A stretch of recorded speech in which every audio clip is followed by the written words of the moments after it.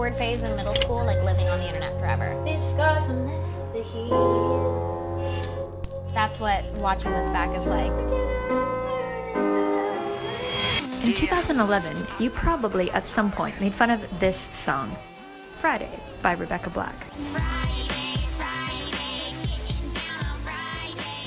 And then, you probably moved on. I was 13. I brought my friends all in it, and we spent a day shooting it at my house. It was so much fun. So funny to watch back. I don't know if I'll ever quite understand what caused like the intense reaction that this song got.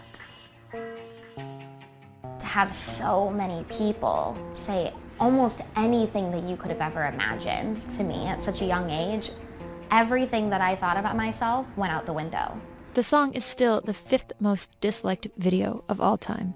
And a few months afterwards, I went into homeschool.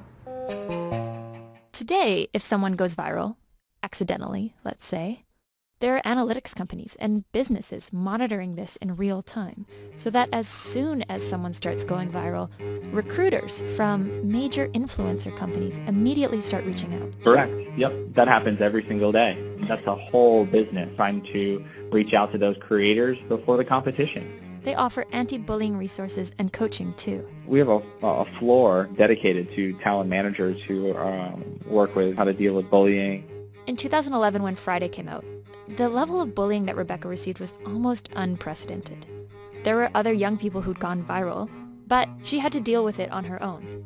I'm gonna be responding to hate comments. You are an ugly, untalented, fat. The reality was, there was no way that I could tell myself that it didn't bother me.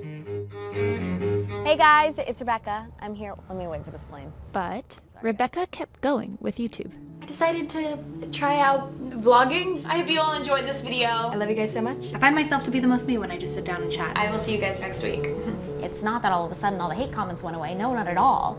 But I was able to at least like shift my attention from, oh my god, YouTube is this horrible, scary, dark place, to people use this as a place to find something good, to create something good.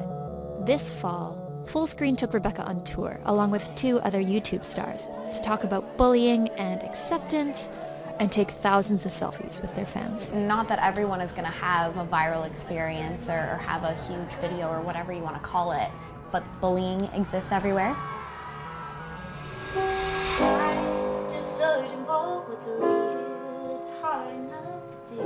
And even now, like, now that I try to just be a little bit more honest with myself, you know.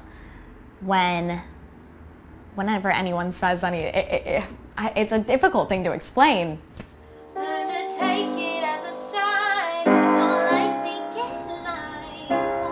I think the only way I could end that is to say that, yeah, nowadays I just try to be a bit more honest with myself. And if something hurts, it's easier to let it hurt for a few minutes or for a day than to like collect all of those days or those minutes and put them in a pool and then deal with them later.